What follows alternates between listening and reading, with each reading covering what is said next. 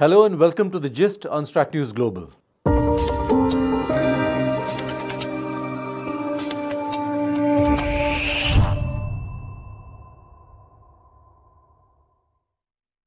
Hi, I'm Surya Gangadharan. India's space program is over 50 years old. Yet it's only in the last recent days that we have a space policy. So I'm cutting to the chase and referring to my guest, Chaitanya Giri, who is here in Pune. Chaitanya, welcome. Thank you, Surya. Chaitanya, the new policy sets out a vision, India's vision for space. Exactly what is this vision and why does it come so late in the day? So as you rightly pointed out, Surya, this policy document was long in the works, and it's been, 60 years since the onset of the Indian space program, but we haven't had a document of this sort made public. And there's a reason for it. For a very long time, the Indian space program was working entirely under the ambits of the government. And although a policy document might have existed in the past entirely for the internal governmental consumption, but a document which has been made public did not exist. And the reason for that was that it was a government-run program. The doer, the operator, the resuscitator of the entire program was the government, and the private sector was playing a second fiddle all this while. Second fiddle as in whatever is needed by the government or the national space program, that was assigned to a paltry few space contractors, and these contractors used to offer ISRO with the necessary manufacturing capacities. The private sector was not into IP generation. They were not generating any new intellectual property. They were not into R&D, but they were merely supplying whatever was required by the Indian space program to the T, to the last design dot that has been mentioned in the design document. So a policy document which was overarching the entire Indian landscape was missing. But if you come to the past 10 years or so, you've seen that the Indian government has been promoting startups in the private sector, participation in R&D, as well as in generation of novel technologies that could be commercialized. And they have been encouraging all that.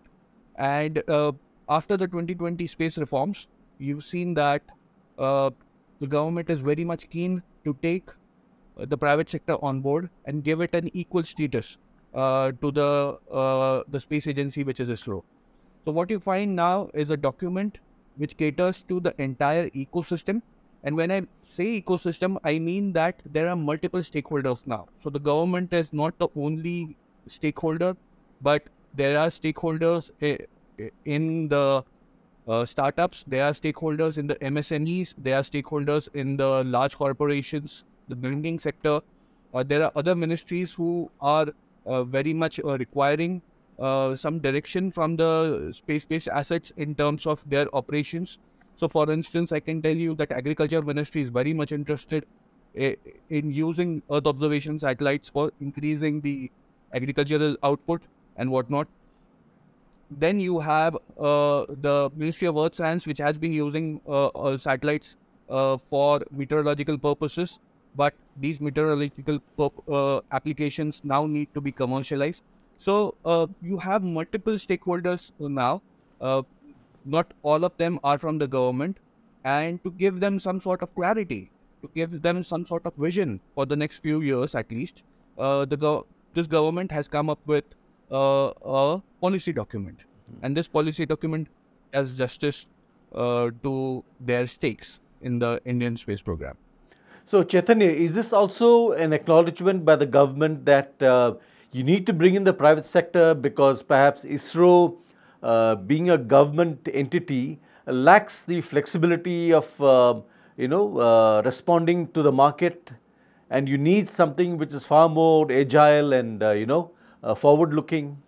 Yeah, so once you have multiple private entities being as part of the national space program, it definitely gives you the agility. But what we've seen in the document there is now clear demarcation of who's doing what. So there are clear tasks that are being assigned to the private sector. There are tasks now being assigned to ISRO, NSIL, in space, and these are very clearly demarcated. If you've seen ISRO in the past 10, 15 or 20 years, you might have come across ISRO doing a lot of multitasking. Yeah. So they were building, they were operating, they were commercializing, they were the consumers of a lot of commercial technologies and so on and so forth. Whereas the core mandate of ISRO, and it is in the name itself, it was research. Yeah. And that was getting affected. The government took cognizance of this particular fact that ISRO needs to focus again on R&D, and this is what they've clearly stated in this particular policy document. So ISRO now has been tasked to only look after R&D and give away any technology or any platform or any service that has achieved commercial readiness. And to facilitate that transfer of technology from ISRO to the private sector, you have entities like NSIL, the New Space India Limited, being created, and commercialization would happen through that route. At the same time, ISRO is also a custodian of a massive amount of R&D and testing infrastructure, which you see them in all the ISRO facilities. Now, this R&D and testing infrastructure was entirely used by ISRO for its own purposes. But what the government now intends to do is offer this infrastructure to private sector companies. Now, that has also been clearly enumerated in this policy document, that it is the InSpace, the Indian National Space Promotion and Authorization Center, which is a new agency, a sister agency of ISRO. Now, this agency has been tasked to be the sort of mediator between the private sector and its required access to the ISRO facilities. So there is a lot of clarity that is emanating from this particular document, and a lot of takeaways for all the stakeholders. So what about the Department of Space? What does it do? Does its role change substantially? So the role of Department of Space doesn't change much, but it gets clearly again earmarked what they are going to do.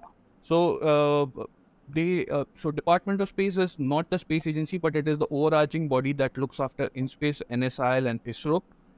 They will be looking after the policy aspects. They'll see to it that this particular policy is implemented to the T.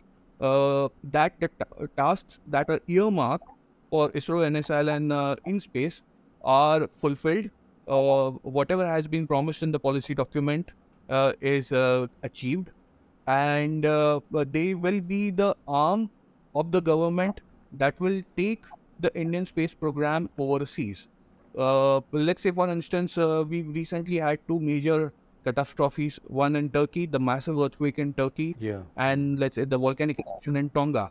So in scenarios of disaster mitigation and management, and when India really takes pride in being the first responder to faraway places, India would want to use this kind of technology for offering aid and assistance when it comes to disaster. So DOS will sort of coordinate between the R&D agencies, the NSIL, the InSpace, and the Ministry of External Affairs to facilitate such sort assistance during the times of crisis. Also, when there are no crises, India would want to use these sort of entities. So when I say these sort of entities, I mean the private sector and the public sector as well, to benefit by offering technology cooperation to developing countries. Again, India takes pride in being the voice of the global south, and when you are voice of the global south, you have these added responsibilities of assisting countries to come up on socio-economic metrics.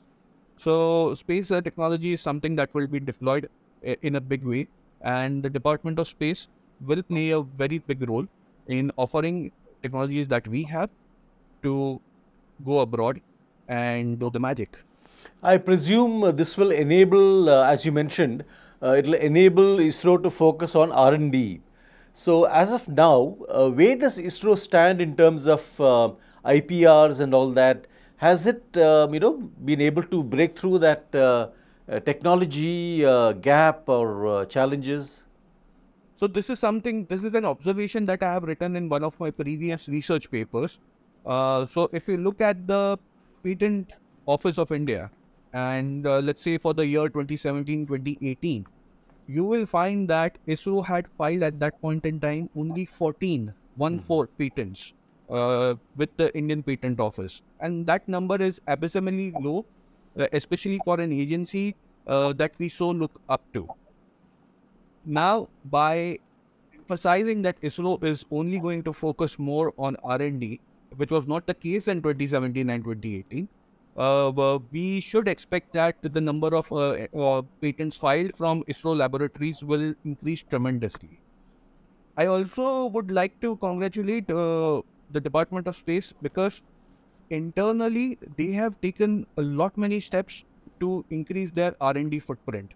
So they have set up new incubators in different regions of the country. So you will find new space incubators coming up in National Institute of Technologies, in various central universities, state universities, and this will have a multiplier effect in terms of the IP that is generated. So a lot of academia industry interface, a lot of academia ISRO interface, a lot of ISRO industry interface is going to cumulatively bring a massive churn in the number of patents that are filed. And we are not here only talking about the number of patents, but it is also about the quality of patents. Yeah. Because a country like India, which is now to become perhaps the second or the third largest economy on the planet, we have to really up our game. And when I say up our game, what I mean is we have to focus on increasing the quality of our patents and make sure that whatever IP is generated is getting commercialized really fast, because that then has trickle down effects on the quality of employment that you generate, on the GDP numbers, and also on the next generation indices that will surpass GDP. So it could be happiness index or whatnot. So or overall human development index. So we want to make sure that ISRO plays a major role in achieving these intangible goals. So there are a lot of expectations, and with ISRO giving the R&D charge fully, I'm pretty sure that we'll see a really positive difference in the next 6 to 7 years. So, just as a matter of interest, what would you say are the areas where we can expect some breakthrough from ISRO? I know there's been the reusable launch vehicle and all that, but for our lay viewer, what are the key, R&D breakthroughs you expect to see, say, in the next 10 years or 5 years or whatever? So, in terms of breakthroughs, we'll have to classify them as two types of breakthroughs. One is a national breakthrough, because we haven't attempted that sort of technology before. So, I'll categorize Gaganyaan, which is the human spaceflight program, into that category, because the technology has been demonstrated elsewhere. We haven't done so. So, it's a breakthrough for us. But then we also need to qualify for global breakthroughs. So, as in technology that hasn't been achieved anywhere, we should be aiming for that. Because if you look at our next door neighbor, China, it has very clearly, differentiated between what is to be achieved to compete with other competitors, especially they consider the US as its competitors, and what sort of technology should we go for to completely dominate the tech landscape or the economic landscape. So we'll have to sort of make those two kind of categories. So Gaganyaan will be a national achievement, but I don't think it's an international achievement for us. For us, international achievement would be, let's say, sort of putting a human on the moon and keeping that human, letting him or her stay over there for long durations. So long duration space presence is something that we should be looking at in a big way. Then using innovative communication systems for Earth-Moon communications. So going over radio frequencies, going over uh, electromagnetic spectrum, can we look at quantum communications to happen between the Earth and the Moon? Can we use lasers as communication? So these are the variety of technologies that we should be aiming at. Can we bring about uh, some breakthroughs in longevity research, longevity as in human longevity? Can we extend our lifespans well beyond 100 years, although it's not 100 years even now? Can we really do that? So these sort of technologies or these sort of sciences is something that I am expecting from ISRO. Are these easily shared by the world leaders in such technologies? Certainly not. These are not easily shared because if it really has commercial value, then people or countries would want to keep these sort of technologies really guarded and close to their hearts. And we'll have to learn lessons from there. How you know how danveer, as we say here in India, how open-hearted should we be when it comes to sharing of technologies? Of course, India is expected to be a giving country. It will give a lot, but yet at the same time you shouldn't be giving a lot in a way that you are at a disadvantage. Yeah, yeah. So we should share advantage, and we should also not share at our own advantage. This is something that we'll have to be really clear about as we proceed in the coming years. I find that there is no mention of defense in the vision document. I mean, is that deliberate? It could be deliberate. So this is my assumption, but there is a mention of security in the policy document, where the aim of this policy, as has been mentioned in the document, is to make sure that the country progresses economically and its security concerns are also taken care of. But when you mean security, it can be any security. It Yeah. can be economic security, human security, and whatnot. But when it comes to pinpointedly at defense, what we can expect is that there could be another document in the making. So I'm not sure about this. I haven't been told. But if you look at an exemplar that is coming out of the United States, so back in 2020, when President Trump was at the very end of his tenure in December 2020, the Americans released a space policy document, which was their national space policy. And if you look where that national space policy is placed, it is placed on the website of US Department of Commerce. Okay, that document really takes care of a lot of aspects, including defense, because in the American context, the Department of Defense is one of the biggest benefactors of the American space program. Its contribution in terms of allocation of contracts are humongous, and they are second to none. So clearly, defense is mentioned in the space policy document of the Americans, which is placed on their Department of Commerce. But at the same time, there is another document which is placed on a DoD website, a Department of Defense website, which is called the National Security Space Strategy. So there is a strategy document which is completely different, and that is for the consumption of largely of DoD and Pentagon. We might or we should be expecting a similar document coming up for our Ministry of Defense, given the fact that the Ministry of Defense has its own defense space agency, and this defense space agency has its very peculiar requirements in the coming years. The Defense Space Agency will be one of the biggest benefactors of the commercial ecosystem that we are talking about right now. And there will be contracts flowing in from ISRO. There will be contracts separately flowing in from Ministry of Defense for the space players. And while I say that, I must also mention that there is no clear distinction between a civilian technology and a military technology anymore. So that means the commercial ecosystem that we are talking about, it will benefit from both the ends. So contracts should be galore from both the sides.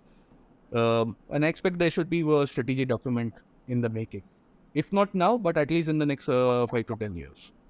Would you say the way in which the space programs of various countries are progressing, the military aspect is now going to dominate or even overtake, civilian aspects? I mean, you have even the US laying claim to the parts of the moon, and that kind of competition could play out in a very military fashion. Yes, yes and no is my answer. So I'm actually stuck in a dilemma how to answer this. But what I can say is, look, when any country puts out large number of assets anywhere in the world, be it expeditionary assets placed on in other countries, or be it assets that are placed in outer space or in the global commons, in the open waters or in Antarctica or Arctic, the security of these assets is also a priority. Now, whom are we securing these assets from? So we are securing these assets from adversarial countries, maybe non-state actors. We are protecting them from natural hazards. It could be earthquake, it could be a storm, or it could be anything. Very similarly, when you place an asset or large number of assets in outer space, the security of those assets become very critical. So that becomes a justification. So I won't say militarization of space is something that is run away, but securitization of space is something that I'm confident about. That will happen because your economic security then gets complete linked with the security of these assets.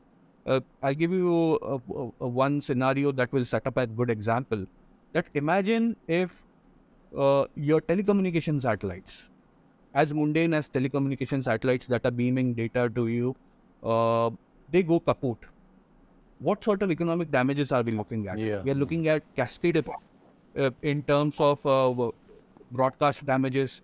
Then the broadcasting fees will go topsy-turvy. Then the sponsorships, the revenues that are coming from advertisements, everything will go topsy-turvy.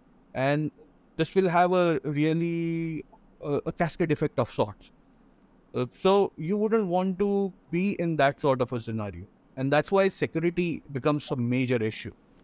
And as I said, by security, I'm not meaning military security, but it could be security of any sorts. So last question. We now have a vision document. Do you expect now the nuts and bolts? How does that come into play? Do you require an act of parliament? I mean, what do we see going forward? So there is a draft space activities bill, which is under consultation since the past few years. It hasn't seen the light of the day. Perhaps the government would want to start that ball rolling. That there needs to be an activities bill tabled. The ecosystem will have to find friends in the parliament. A lot of discussions will have to happen. There should be a interest group in the parliament of the parliamentarians that need to be catered to. There can be a cabinet committee on it. Yeah, so there are many possibilities even within that ambit. So cabinet committee is one possibility. Maybe a caucus of sort can be created. Although caucuses are not quite endemic to the Indian parliamentary system, but we can move in that direction. And particularly, we'll have to start sensitizing the parliamentarians what is exactly needed. So keeping economic interest, national interest, and security interest all tightly linked with each other, imbalanced. So that is the next step. And the number of activities that we are seeing, they are so humongous. One bill might not suffice. Nice. So perhaps there has to be a bill on on the orbital operations. There has to be a separate bill on how separate legislation on how should you launch a particular vehicle. What are the safety measures? What are the contingencies? What are the compensations if there are any damages? There'll have to be a bill on insurances. So we are really getting into the thick of it. And since you mentioned that, I'm just trying to look at the skilled personnel who will be required across the range of civilian and military domains.